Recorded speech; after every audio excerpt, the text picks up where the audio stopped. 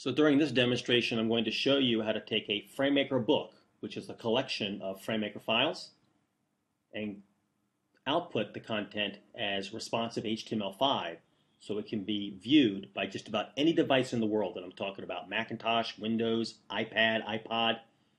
Very cool. I'll also do an ebook, specifically ePub, out of the same FrameMaker document. Wonderful single sourcing here. First, notice I'm working in a FrameMaker book file.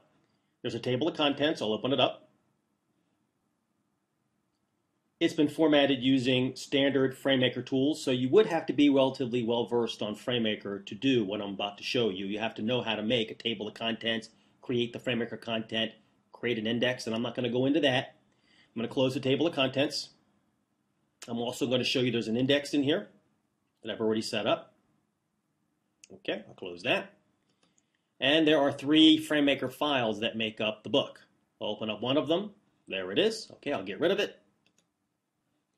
I'm not going to save it. So I'm going to take this book and make responsive HTML5 out of it. To do that, I'll choose File, Publish, which opens up the Publish panel over on the right side of the screen. Now you'll only find this feature in FrameMaker version 12. I'm going to select responsive HTML5 and I'm going to edit it. The publish settings appear. I've given this layout a title of Technical Communications. Keep in mind the title is the first thing your users will see when this content opens up in the web browser. I'm not going to make any changes. Everything else you're about to see is absolute default. So I'll click Save and Close. Now I'm going to select the responsive HTML5 layout, and there's a little generate tool here. I'll click Generate Selected Output.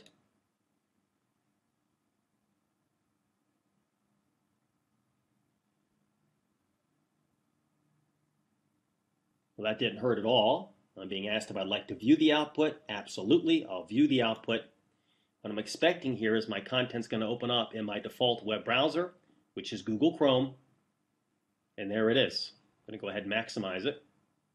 What I like about this, that FrameMaker has already leveraged my table of contents over on the left to build the responsive HTML5 table of contents. My content shows up over here on the right panel. There's a couple things I'm going to change, and I'll get to that. But before I do, I'm going to resize my browser window smaller and smaller and smaller so you guys can see how the responsive HTML5 responds to the size of my display. So imagine this is the size of my window. Look where my buttons went over here on the right side of the screen, which I can click and bring up the table of contents, bring up my index. You know, it's very cool. Let me continue to resize the window. Maybe this would be mimicking the size of an iPad, an iPhone user. It's very cool how this content responds to the hardware that I may be using to view the content. I'm going to maximize it again. I'm going to focus now on putting a logo here instead of having your logo here. I'm going to put an actual logo in there. Change the color of this background, maybe make it white with black text, just to show you how easy it's going to be to customize the look and feel. So let me close the browser window. I'm going to right-click the responsive HTML5 layout and choose Edit Settings. I'm back in that Publish Settings dialog box. On the General tab, the Layout area, I'm going to click the Edit button and see what I've got here as a theme. Now there's 2 themes that come with Captivate, and Adobe is promising more on the Adobe website, but I'm going to edit the one called Theme 1 Standard. For instance, I want to use my corporate logo, so I'll click in the logo area. You can use any PNG file as your logo, but it has to be a PNG. So I'm going to browse. I do have one in my TC World data folder. Images. I've got a responsive logo already set up before I ran this demo. And that's what it's going to look like when I generate my layout. I love the fact, if you look at the bottom of the screen, Adobe has labeled what all the options are named when it comes time to edit them. For instance, I want to edit the background. I'll just click Background right here, and that edits the corresponding area in the Properties area. I'm going to change that color to white. And I'm going to change my font color. You see it says font right here. I'll click font. I'll change the color to black. I'll click save. I'll click close. Save and close. And all I have to do is regenerate. So I'll select the layout, generate. This could not be easier, really. If you want responsive HTML5 output for just about any user, this gets it done. Let me view the output.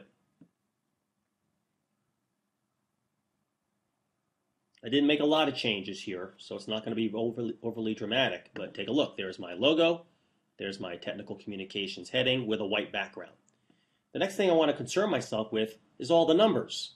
I don't want Chapter 1 clear instructions to show up. Those were auto numbers in FrameMaker. I also don't want these wacky bullets here. I want standard HTML bullets. I don't want the numbers here for my headings. Also, I want the content to be split up a little bit easier because at this point it's a very long topic and my users are going to have to scroll through.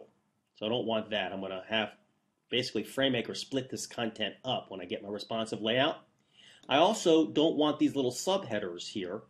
These were the little paragraphs that were in the margins of my files when this was a print book. Not appropriate now with responsive HTML5. So I'm going to tell FrameMaker not to use that content when it generates. So here we go. It sounds complicated, all those things, but it's very easy. I'm going to right-click my responsive HTML5 and choose Edit Settings. I'm going to select Style Mapping. Now this really is the power behind this FrameMaker to responsive HTML5 workflow. I'm going to open up paragraphs here. I'm going to select Bulleted. And I'm going to tell FrameMaker when it finds those bulleted paragraph styles to convert to an HTML list, which means use traditional bullets, not wacky checkboxes. I'm going to select Heading 1 from my list of styles. I'm going to map it to an output called Heading 1 with pagination, meaning make it its own content. Instead of having one big long topic, make multiple topics. And for the auto numbers, I don't want them, so to ignore the auto numbers. Heading 2, I'm going to map to Heading 1 with pagination. Ignore the numbers. Titles, I'm going to map to Heading 1. Pagination. Ignore the auto numbers. Look at all these styles here. Sidehead is the one that has the text in the margins of my print pages. Like I said earlier, it's not appropriate for my online content, so I'm simply going to say exclude from output. I'll click Save and Close. Select the layout, regenerate.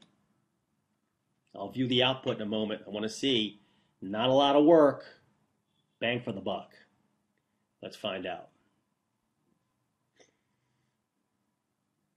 Remember, I did a lot there with just a few clicks. I'm going to review it in just a second. I'll view the output.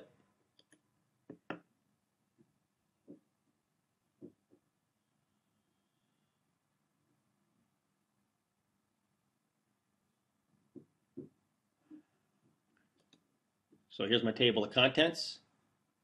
The numbers are all gone. The bullets are standard bullets. I'm going to open up some of the topics here. And you'll see very clean. I've had it split up into multiple topics. The numbers are missing. It looks really awesome. I'm going to go ahead and close the browser window.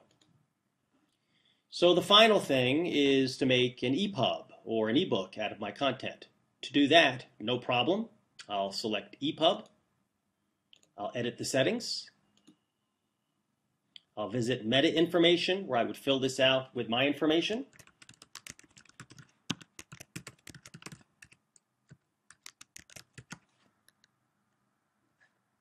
Change the date to today. I'm also going to use a graphic as the cover image, so I'll select cover image. And from my images folder, I do have a graphic ready to go. It's called TechCom Cover. I'll save and close. I'm going to generate. I'm going to end up with an ePub out of the same content, no extra work, and this content can be opened up by any ePub reader. Mine's going to open up in Adobe Digital Editions. Check it out.